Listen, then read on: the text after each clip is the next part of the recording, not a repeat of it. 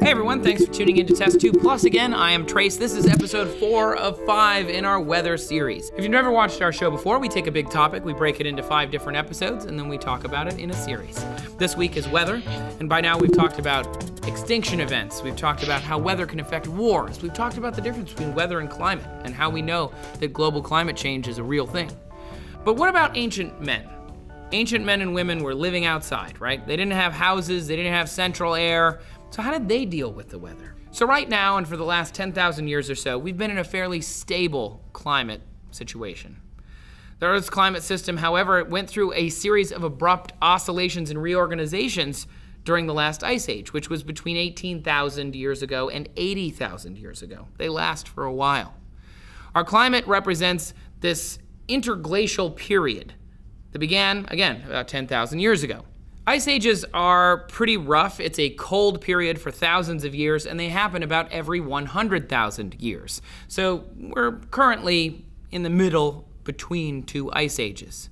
The thing is, we came up during an ice age. Humanity was around for a couple million years. We've had ancestors living on this planet. In the last few 100,000 years, they've been evolving. You can check that out in our human series. If you haven't listened to it, download that one. But regardless, we eventually got out of the ice age and we started living our lives on this pretty warm planet. It's a very temperate climate. And we started learning about our weather.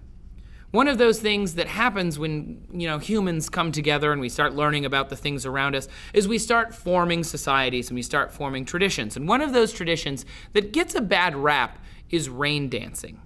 This is a ritual in a lot of native societies and indigenous cultures where folks would dance and to imitate wind and to invoke the rain from the spirits or the gods. And they wanted to pay homage and they wanted a good season because they understood how weather patterns worked, but they didn't understand the intricacies of them. They just knew that rain would come now or that would not come now, and they would look for it at specific times of year. So Sonny Skyhawk, he's a Sigourney Lakota. He's also a filmmaker. Maybe you've seen him in movies. He's actually pretty famous.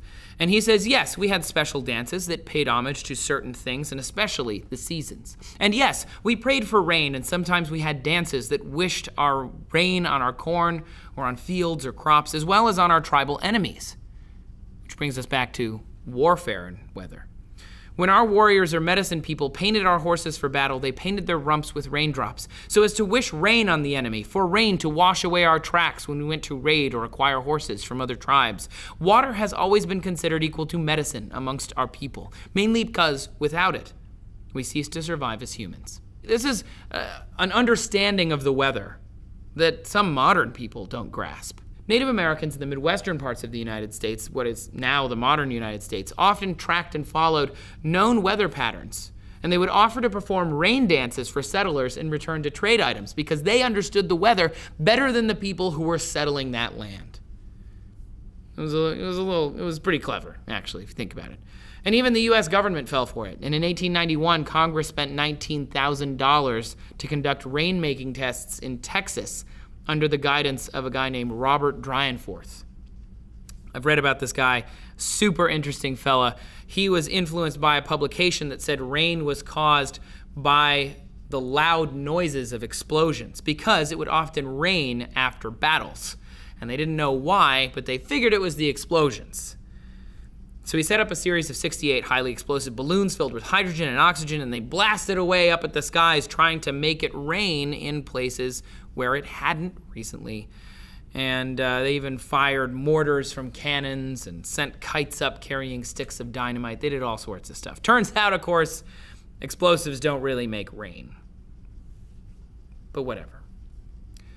It wasn't just the Native Americans and indigenous here in North America that understood weather patterns.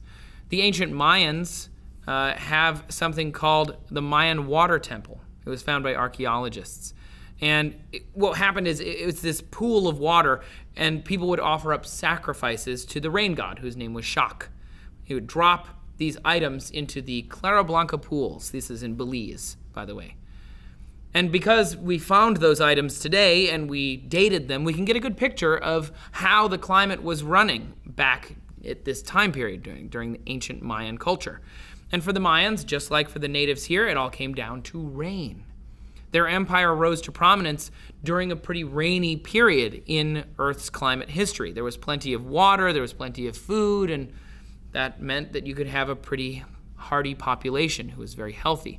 However, once a drought came, they could find a lot more items sacrificed to the rain god, the Clara Blanca pools. And they think that this might be when the Mayans started experiencing hardships and perhaps even crumbled, which is pretty crazy, all because of the weather. But for more about these, by the way, you can check out an episode from one of our sister shows over at Seeker Daily. It's all about the Clara Blanca pools. They're beautiful. So then, as modern technology and the Industrial Revolution spread across the planet, the 19th century meteorologist James Pollard Espy developed a convection theory of storms. It was one of the first times we started really studying how air moved and how humidity could change and sweep around a planet. And it was hard to study on a planetary capacity until we had satellites and we could look down on the Earth from far, far away. But this was some of the first studies. And they found that heated air rises, expands, and then cools, and water vapor condenses, and it becomes rain or snow, the beginnings of the understanding of the water cycle. And he was convinced that he knew how to produce rain on a schedule, that he could create a prediction model and then build it out and create a machine that could do it. He spent decades proposing that Congress pay him to create forest fires at regular intervals of 20 miles in a north-south line extending for 600 miles. And those forest fires would be able to kind of cause rain. In 1838, Senator John Crittenden of Kentucky warned that even if Espy's proposal would work, that he might enshroud us in continual clouds, and indeed falsify the promise that the earth should be no more submerged. And if he possesses the power of causing rain, he may also possess the power of withholding it. Sounds pretty scary.